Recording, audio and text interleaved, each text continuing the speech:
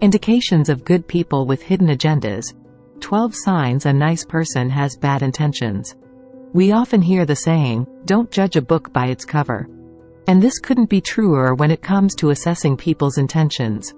It's not always easy to discern the true nature of someone, especially when they appear to be genuinely nice and kind. Unfortunately, some individuals may hide their sinister intentions behind a facade of friendliness. In this video, we will explore 12 signs that can help you identify when a seemingly nice person might have ulterior motives. 1. Excessive flattery. Nice people often give compliments, but someone with bad intentions might take it to the extreme. They may shower you with insincere praise and compliments, trying to manipulate your feelings or gain your trust. Be cautious if someone's flattery seems overly calculated. 2. Inconsistent behavior. A person with bad intentions might exhibit inconsistent behavior. They can switch from being charming and friendly to distant and rude without apparent reason. This inconsistency is a sign that they are not as nice as they seem. 3. Over-the-top generosity. While genuine acts of kindness are wonderful, over-the-top generosity can be a red flag. Someone with bad intentions may use extravagant gifts or favors to create a sense of obligation, making it difficult for you to refuse their requests in the future. 4. Isolating you from others. Be wary of individuals who try to isolate you from your friends and family. A person with bad intentions might do this to exert more control over your life and manipulate you more easily. 5. Manipulative language. Pay attention to the words they use. A person with bad intentions may employ manipulative language, making you feel guilty or obligated to comply with their requests. 6. Always the victim. Nice people typically avoid playing the victim card excessively. If someone frequently portrays themselves as a victim, it might be a sign they are attempting to garner sympathy and manipulate your feelings. 7.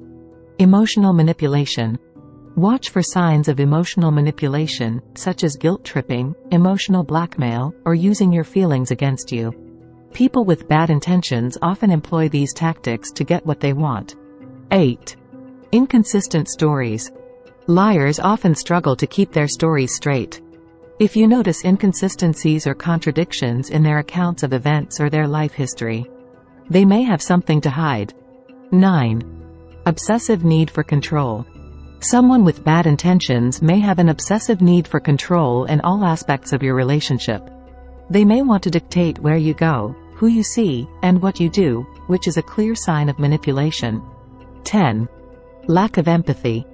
Empathy is a fundamental trait of nice people. If someone consistently demonstrates a lack of empathy and disregards your feelings or needs, they may have ulterior motives. 11. Secretive behavior. Be cautious of individuals who keep many secrets. While it's normal to have some privacy, someone with bad intentions may be hiding crucial information or actions that would reveal their true character.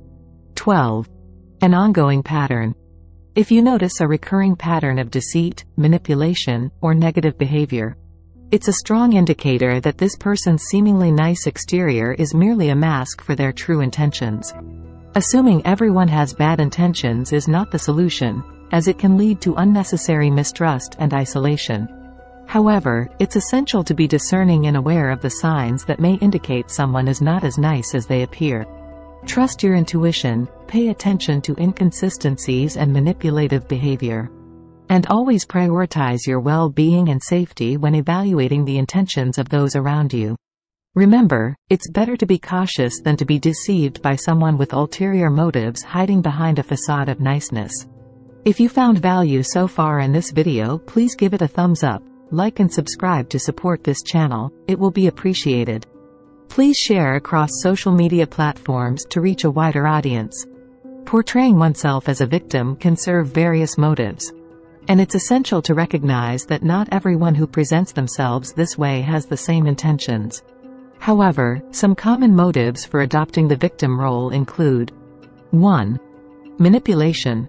Some individuals use the victim card as a tool for manipulation. By casting themselves as a victim, they may seek sympathy, attention, or assistance from others. This manipulation can be used to gain advantages, whether emotional, financial, or social. 2. Avoiding responsibility. Portraying oneself as a victim can be an attempt to evade accountability for one's actions or mistakes. It shifts the focus away from their role in a situation, making it more challenging for others to hold them responsible for their behavior. 3. Gaining empathy and support. People who portray themselves as victims may genuinely be going through difficult times or experiencing hardship. In such cases, their motive may be to seek empathy, support, and understanding from others.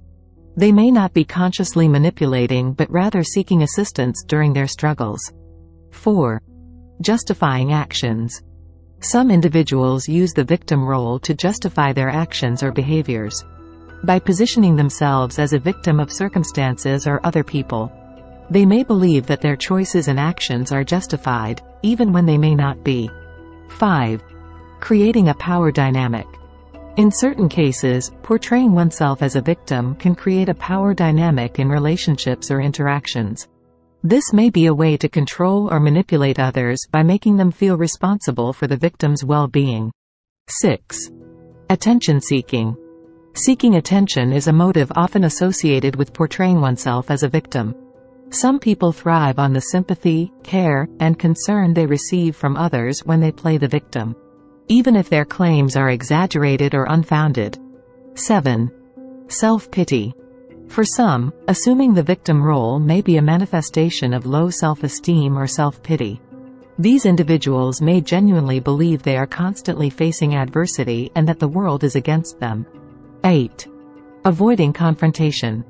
By framing themselves as victims, people may hope to avoid confrontation, criticism, or conflict. They may use the sympathy they receive as a defense mechanism to shield themselves from judgment or negative feedback. It's important to approach individuals who portray themselves as victims with empathy and understanding, as they may indeed be struggling with challenges or difficulties. However, it's equally crucial to maintain a healthy level of skepticism and discernment, as some individuals may use this role for manipulative purposes. In any case, open and honest communication can help uncover the underlying motives and promote healthier, more authentic relationships. Dealing with individuals who exhibit negative behaviors, such as manipulation, portraying themselves as victims, or other forms of deceit, can be challenging.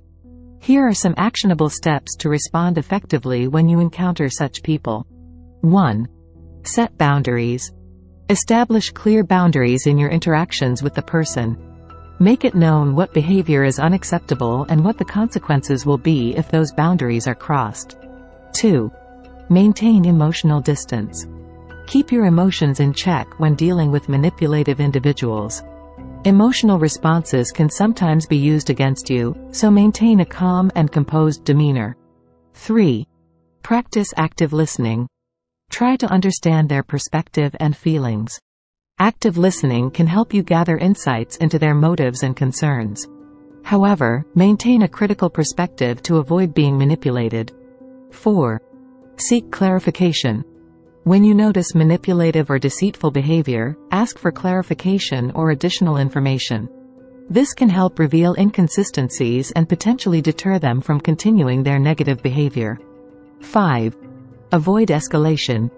Avoid getting drawn into confrontations or arguments. Maintain a constructive, solution-oriented approach rather than engaging in power struggles. 6. Empathize with caution. While empathy is essential, be cautious about offering support and empathy to manipulative individuals. Verify the authenticity of their claims and consider whether your assistance is genuinely warranted. 7. Maintain a support network. Share your concerns and experiences with trusted friends or family members.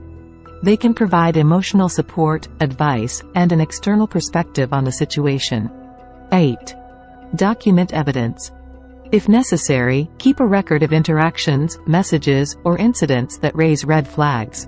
Having evidence can be valuable if you need to address the issue with others or take legal action. 9. Direct communication. When you feel comfortable doing so, address the issue directly with the individual. Express your concerns and request clarity on their motives. Be prepared for potential denial or deflection. 10. Involve a neutral third party. If the situation doesn't improve and the behavior is affecting your well-being, consider involving a neutral third party, such as a mediator, counselor, or HR professional, depending on the context. 11. Limit contact. If the negative behavior continues and is causing you harm, consider limiting or ending contact with the individual. Your well-being should always be a top priority. 12. Self-care. Practice self-care to maintain your emotional and mental well-being. Engage in activities that reduce stress and anxiety, such as meditation, exercise, and spending time with loved ones. 13. Trust your instincts. Trust your gut feelings. If someone's behavior consistently raises red flags, it's important to prioritize your safety and well-being. Remember that every situation is unique, and your response should be tailored to the specific circumstances and the nature of the negative behavior you're encountering. In some cases, seeking professional advice or legal assistance may be necessary.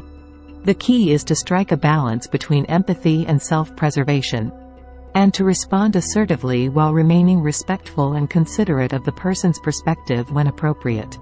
Protecting oneself from individuals with bad intentions is crucial for maintaining personal well-being and safety. Here are some tips on how to safeguard yourself in such situations. 1.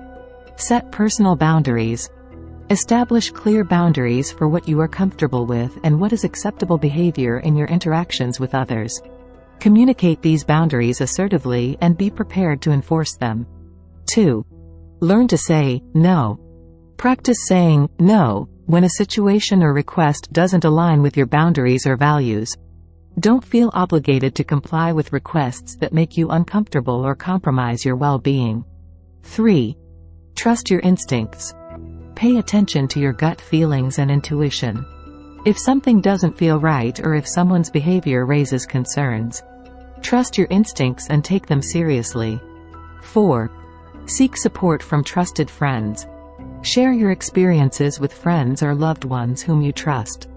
They can provide emotional support, offer insights, and help you gain a fresh perspective on the situation. 5. Limit personal information sharing. Be cautious about sharing personal information with individuals whose intentions are unclear or appear to be manipulative. Protect your privacy and avoid revealing sensitive details to those you don't fully trust. 6. Verify information. When in doubt, take the time to verify information or claims made by others. Don't take things at face value, and ask for evidence or additional details to ensure accuracy. 7. Maintain independence. Maintain your independence and avoid becoming overly reliant on someone whose intentions you are unsure of. This can help protect your autonomy and reduce vulnerability. 8. Seek professional guidance. If you're dealing with a complex situation involving someone with questionable intentions, consider seeking guidance from professionals such as therapists, counselors, or conflict mediators. They can provide valuable insights and strategies for dealing with the situation. 9. Legal support. In extreme cases, where you feel your safety or well-being is at risk, consult with legal authorities or seek a restraining order if necessary to protect yourself from harm. 10. Self-care. Prioritize self-care practices that promote your physical and mental well-being. Engage in activities that reduce stress, enhance your resilience, and maintain a positive outlook. 11. Educate yourself.